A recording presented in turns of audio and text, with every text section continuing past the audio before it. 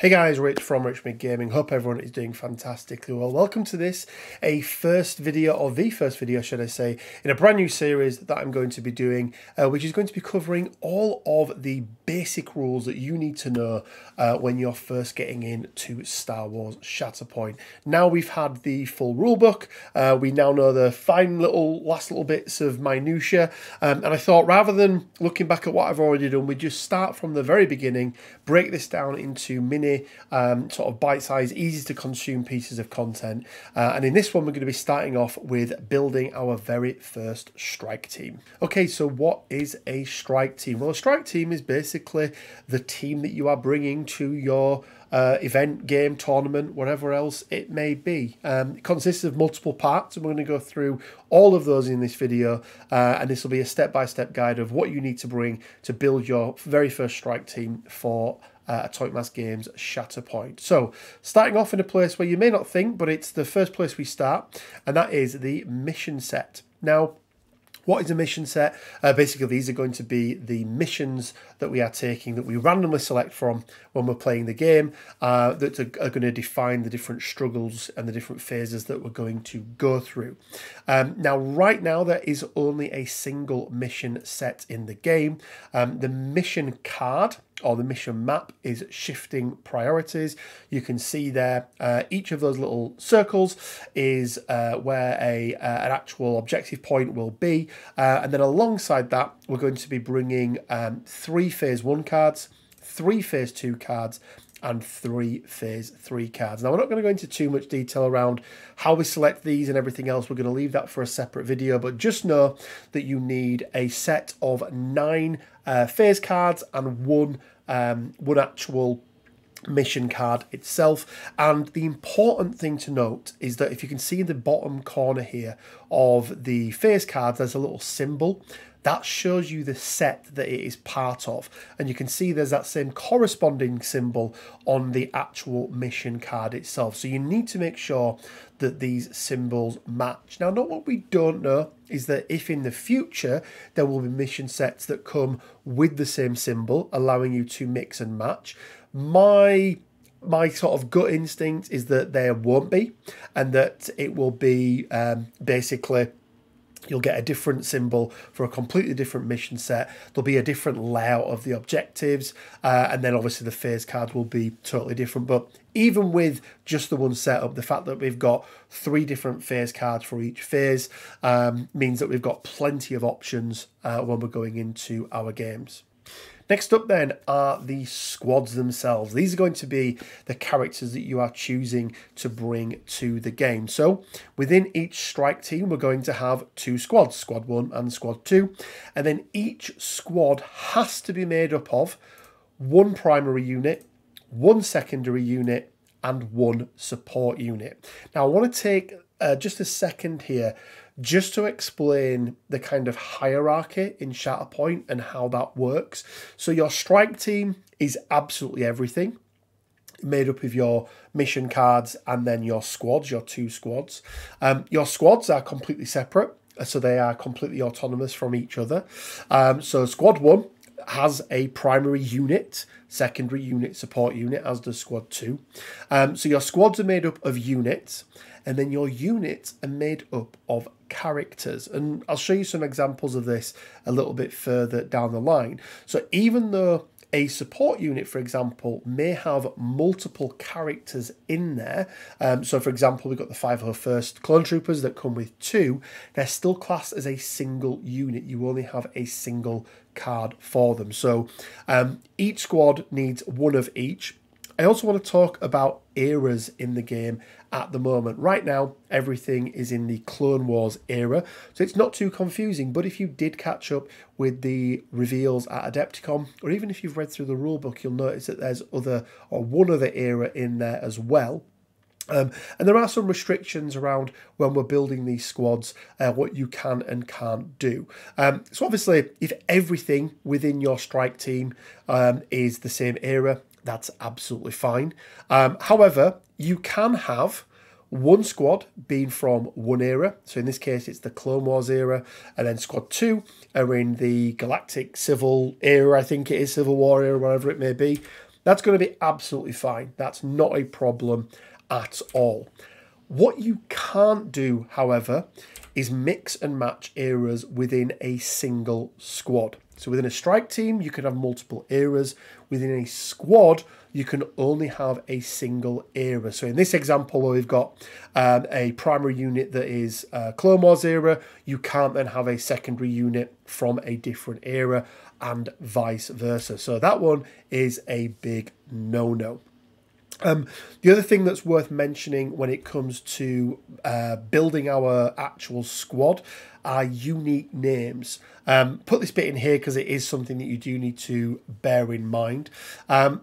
Using the example of Ahsoka Tano, she's the only character in the game at the moment that has two different cards. We've got Ahsoka Tano, Jedi No More, and we've got Padawan Ahsoka Tano. But the bit that we're interested in is going to be this unique name at the bottom here. So you can see it sort of highlighted there with the big arrows pointing towards it.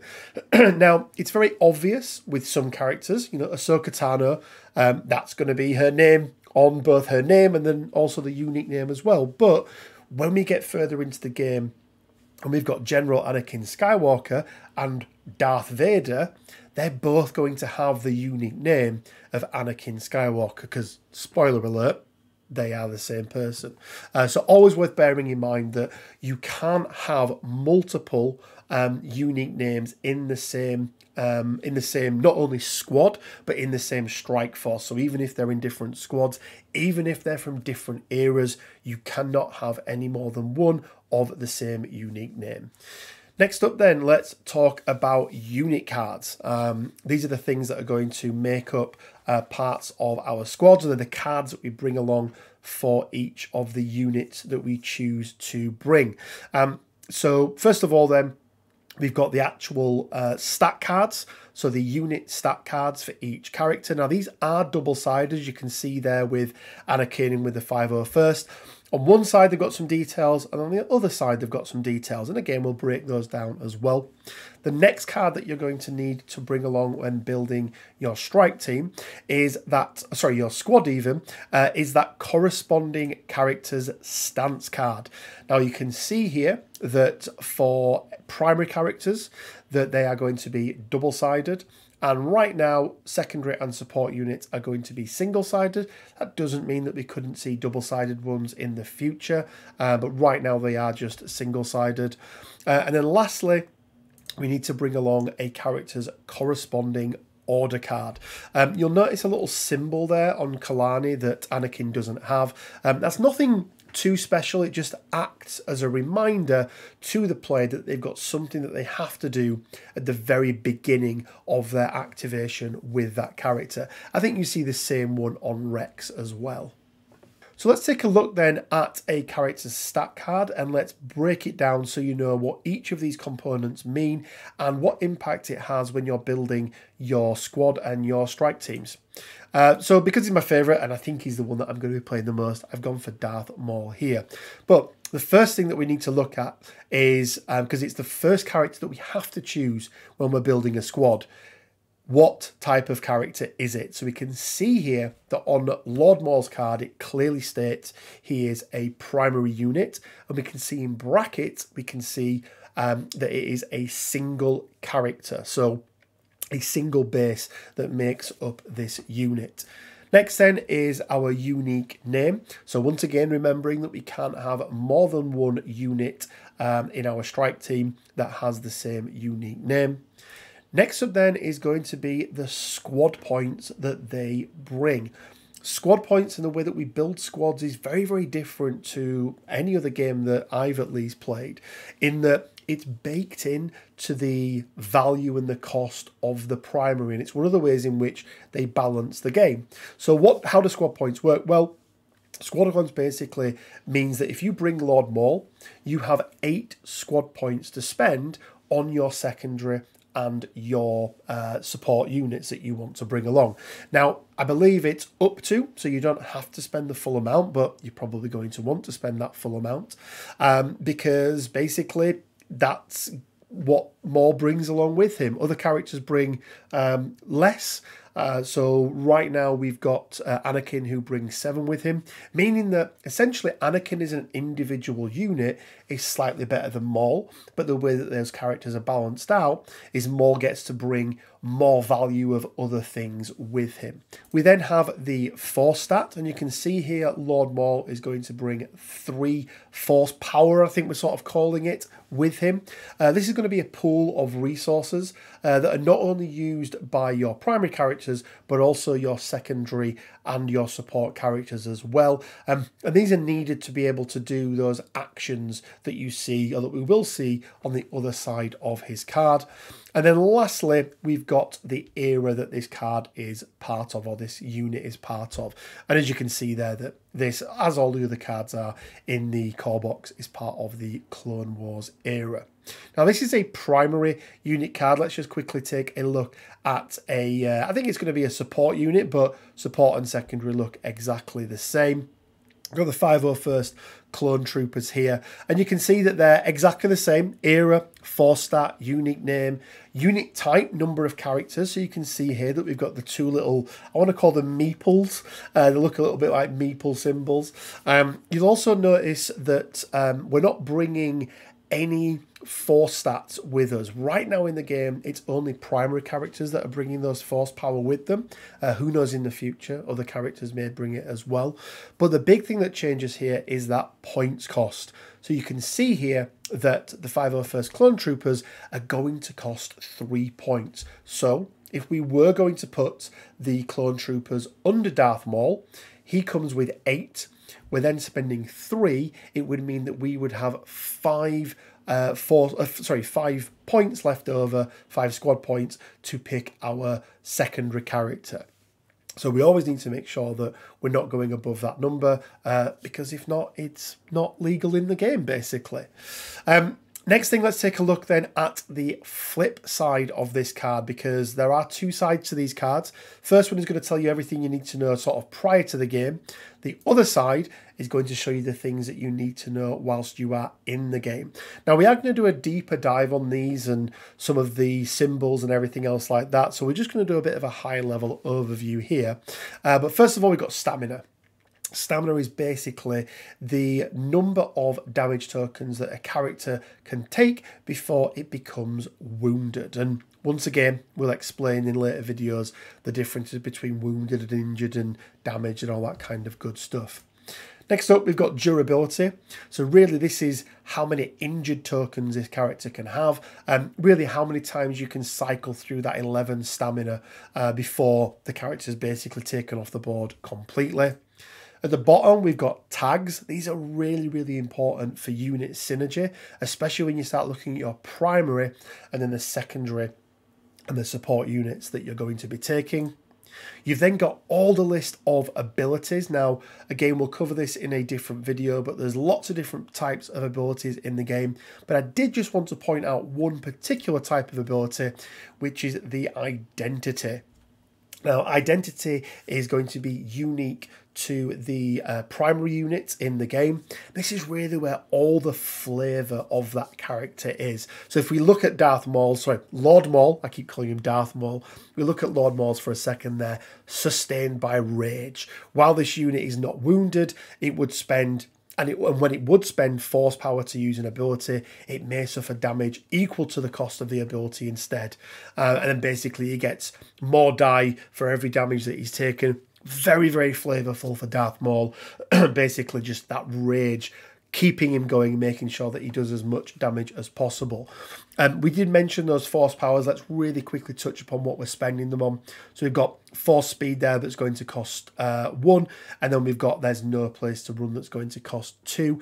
Every active and reactive ability has a forced cost. That cost could be 0. So even if you don't see a symbol next to it, there is going to be a cost of 0 to it, and that comes into play once you've suffered your first wound and get your first injured token. But again, we'll cover that off in a slightly different video.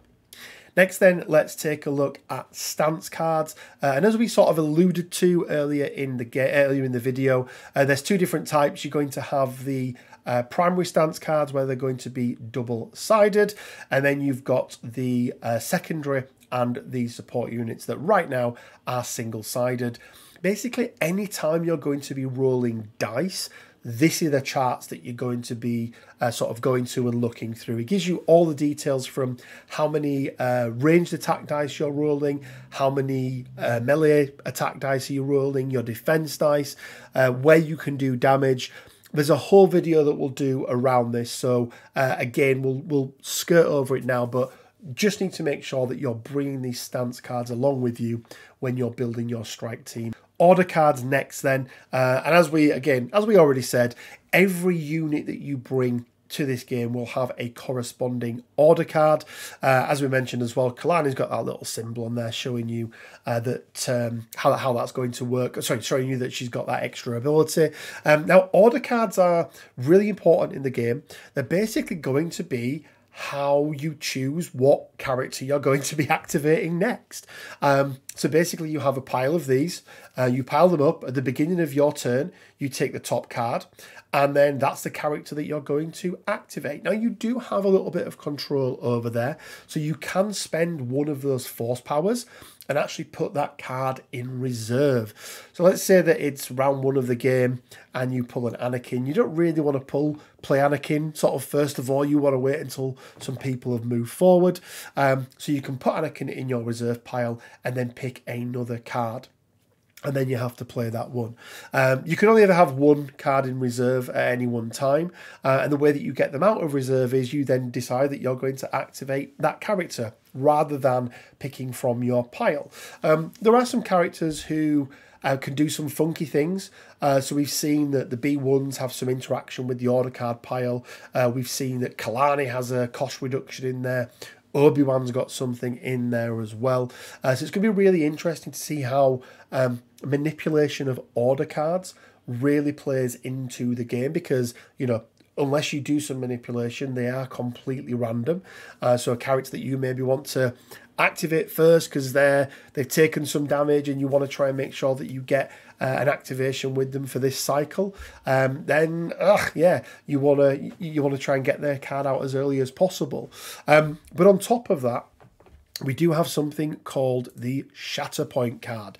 So you're going to be bringing 6 order cards for each of your each of your 2 squads. So, you know, 2 primary cards, 2 secondary cards, 2 support cards, but you're going to be bringing a 7th order card, which is the very special Shatterpoint card. This is basically a wild card. This lets you activate any character, any unit. Important that we say unit and not character. This lets you activate any unit, irrespective of whether or not it's already been activated, or whether it's in the reserve pile, or whether it's in your hand and is still yet to be pulled out. So gives you some really, really nice flexibility. You can put the Shatterpoint card in reserve, but you can shuffle it back into your deck.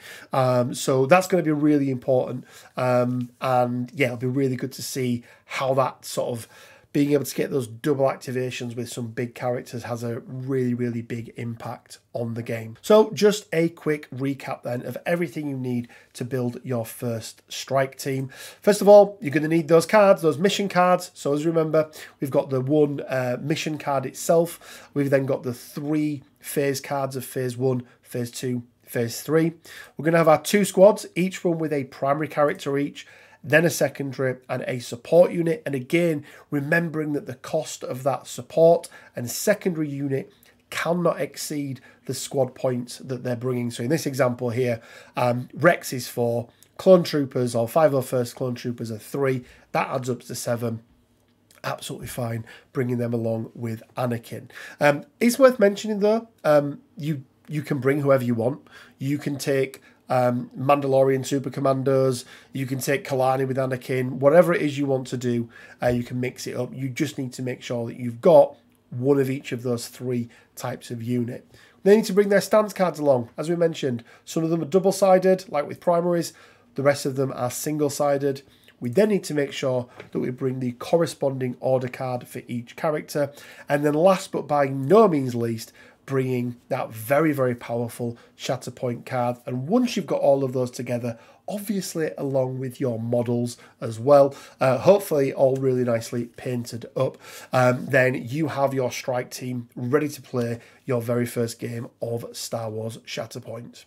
Well, there we go, guys. There is just a quick video showing you everything you need to be able to put together your first strike team. We're going to be breaking down more of the in-depth rules again in these sort of smaller bite-sized videos. So we'll be going through, you know, how does line of sight work? What's the timings when we're doing attacking, defending, everything that you need to know to be able to play Star Wars Shatterpoint. So make sure that if you haven't already, you hit that subscribe button. Also check us out over on Discord as well. There'll be links down in the description below. And if you do want to support the channel even further, we do have our Patreon up and running as well. And lastly, we are giving away a Star Wars Shatterpoint core set. So make sure that you've liked this video. Make sure you leave a comment. Let me know down in the comment section below which is your favorite primary that you're looking forward to playing with. What's the one primary that's going to be the core of your strike teams? I know mine is Maul because I love me some glass cannons, but let me know who yours is going to be. And as always, guys, it leaves me with just enough time to say stay well, keep safe, and until next time, may the Force be with you.